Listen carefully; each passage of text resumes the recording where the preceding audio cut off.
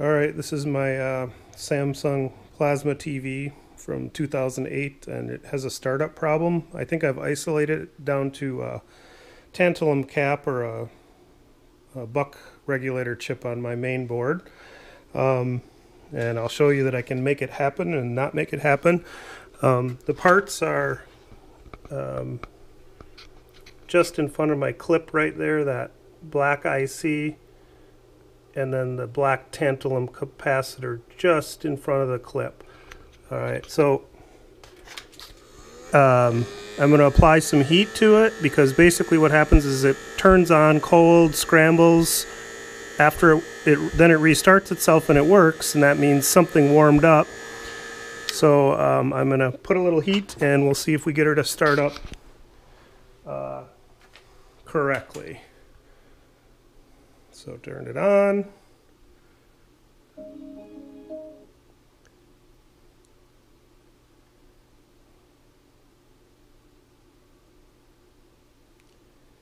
And we get a picture. That's good. I was hoping to show you the voltage here. Yeah, let's see if I can.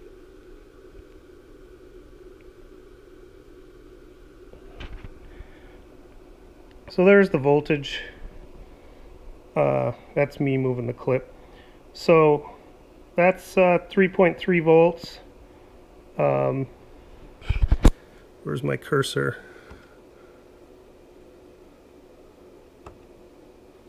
Horizontal.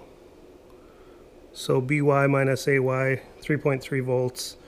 All right, now we'll turn off the TV. And what I'm going to do is take my freeze spray, and I'm going to cool off that general area right there. And I don't know if that's the, if it's the capacitor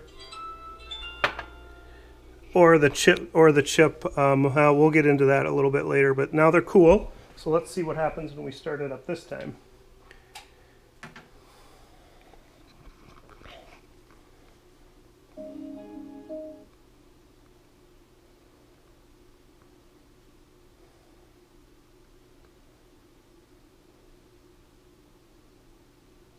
Oh, it worked.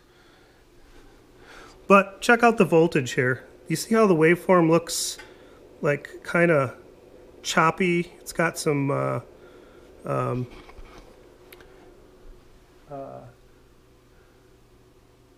the little voltage spikes, but the chop. I'm going to try this one more time here for you. I think it's a tantalum cap. All right, so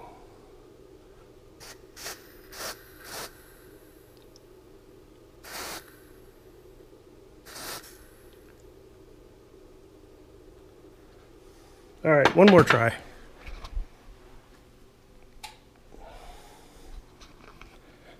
Let's look at the voltage as it comes up here.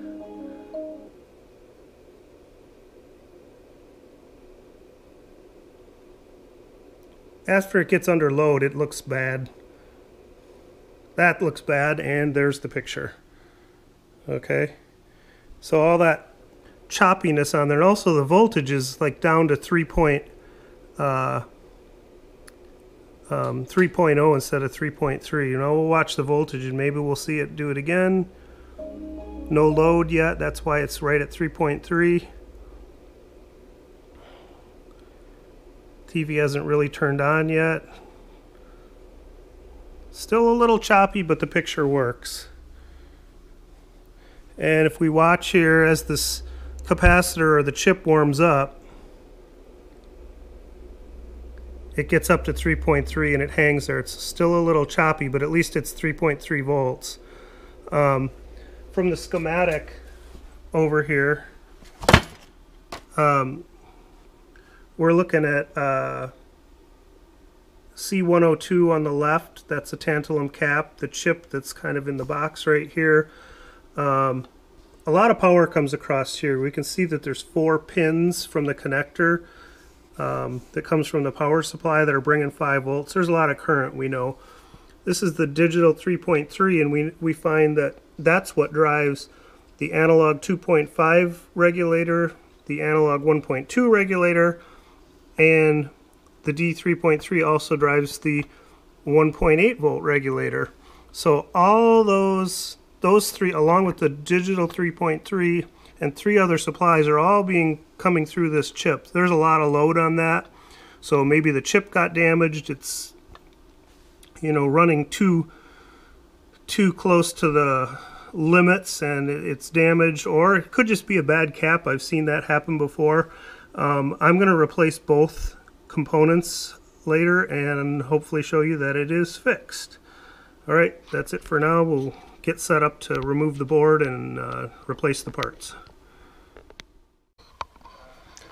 Alright, so here we go with the repair of my Plasma TV main board.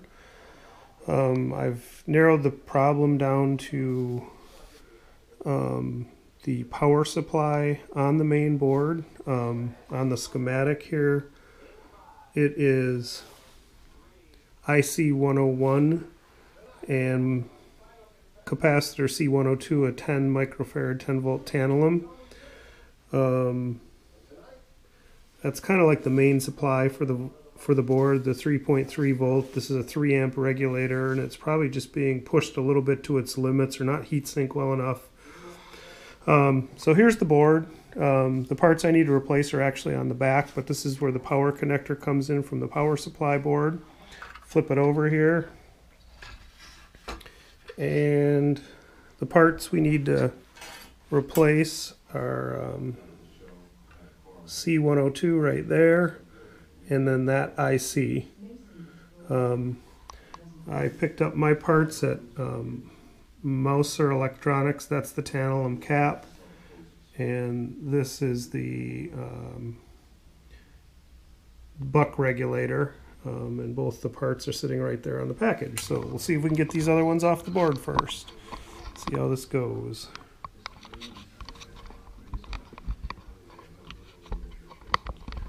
Alright, get the camera balanced maybe.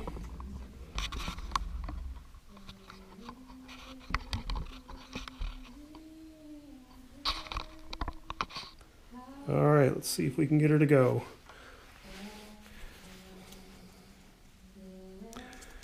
The little bit of flux. There's a heat sink on the back of this chip, and so it's soldered down to the board pretty well. I've got a heat gun here that is not plugged in. It will be shortly.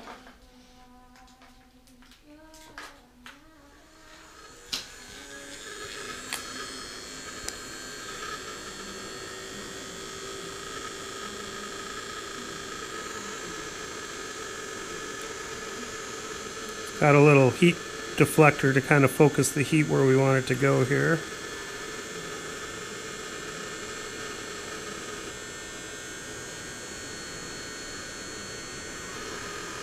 Guess I don't want to heat my tweezers up because that would just hurt.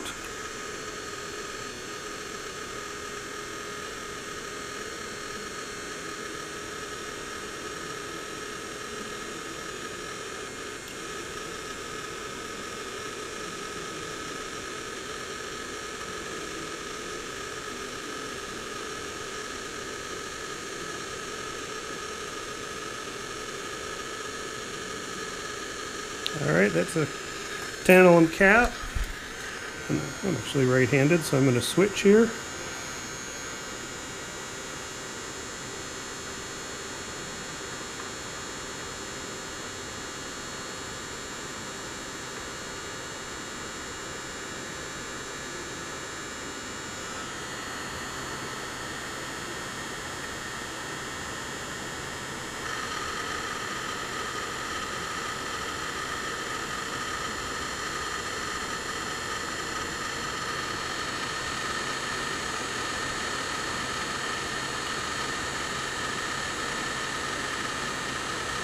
Seems like it's getting close. There she is. Alright, parts removed. Surgery's half complete.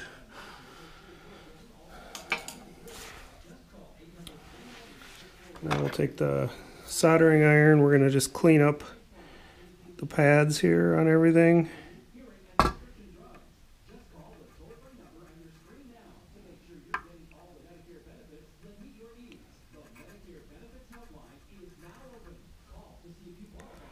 Get all the solder off the pads.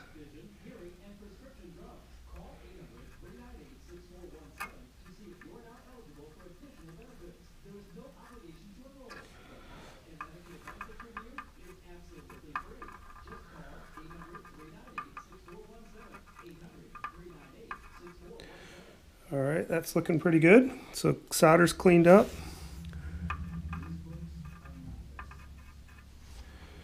All right.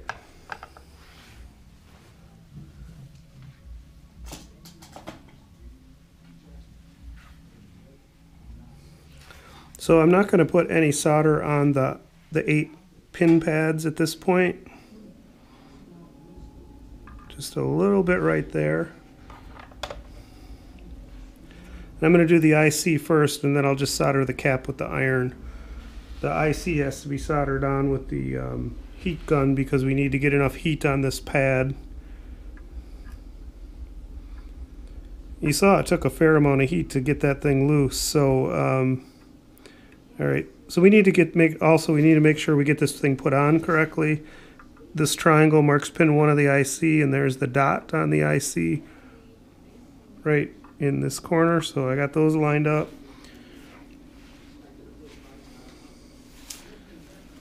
So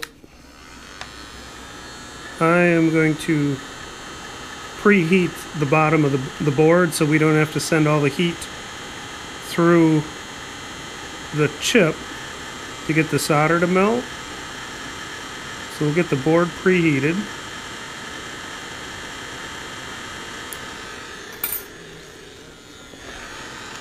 And maybe we'll do a little bit of that flux thing again.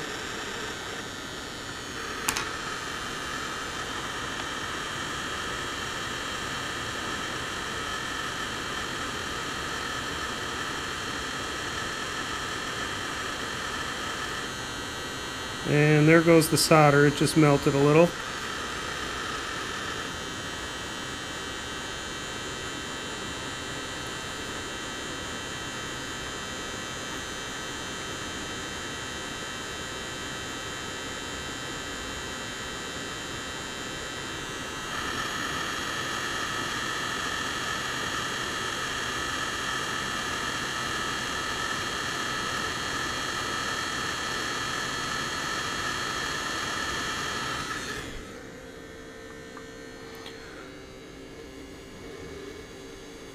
Just blowing on it now. Yep. It's stuck on there, so the back is now stuck.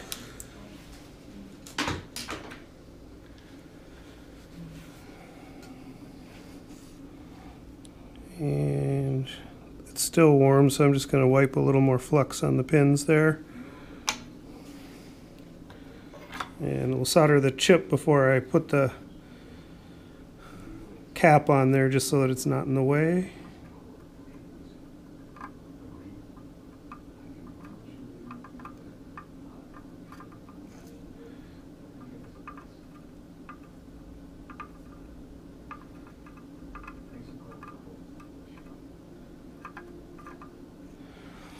And now I'll grab the cap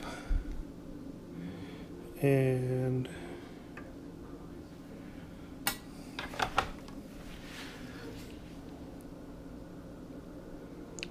cap has this is a polarized cap, has a plus and a minus. There's a little white dot on this side, and we're going to match the band of the old part.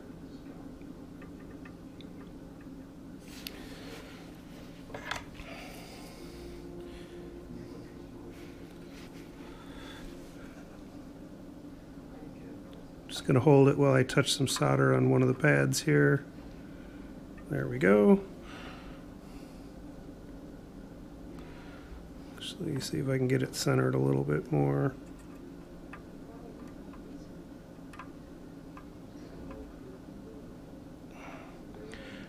Shop Jimmy has a repair kit that includes this IC, a cap, although from the picture they're using a ceramic cap like one of these right here instead of a tantalum cap, and I'm not sure. I wanted to put the same part that was back on the board, a low ESR cap, so I ordered my own tantalum cap. They also included an audio chip that's on the other side of this board, and I don't believe my audio chip is bad, so I just got my parts. Alright, so it's soldered back on. Pin 1's in the right place. The joints look okay. Cap looks okay. There's a test point here marked TP108. That is the 3.3 volt output, and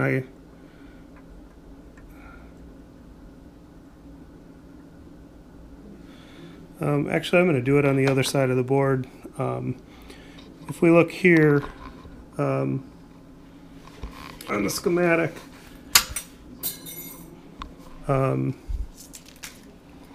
TP108 is here on the 3.3 volt. There's TP108, 3.3 volt. We can also get the positive on one side of cap 108. That's a 10 microfarad ceramic. I think I know where that is on the other side of the board. So go over here. No? Let's see it. No. C108 is right behind the tantalum. It's this guy. It says C108 on it.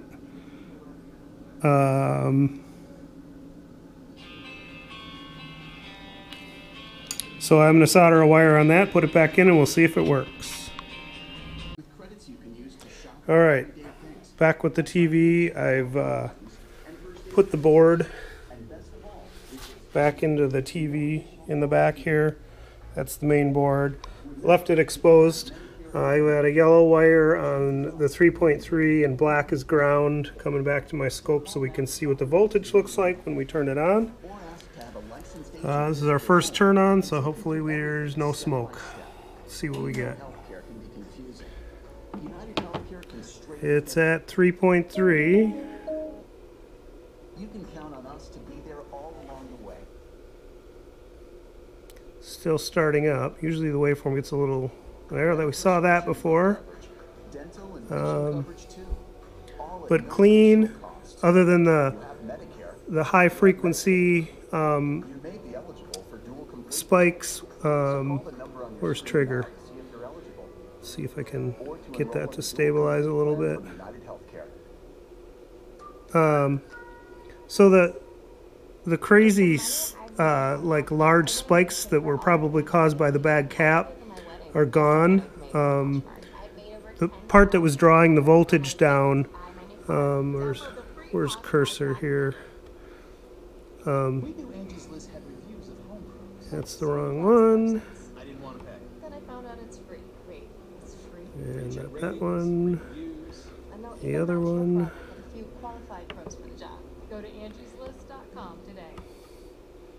The higher the stakes, the higher the ratings. The higher the ratings, the more money goes into Mr. Mason's pockets. And these stakes are human lives. So there's 3 volts, and it's the lives of the entire Fisher family. Staying right where it should, and it starts up. So there we go. Picture looks good.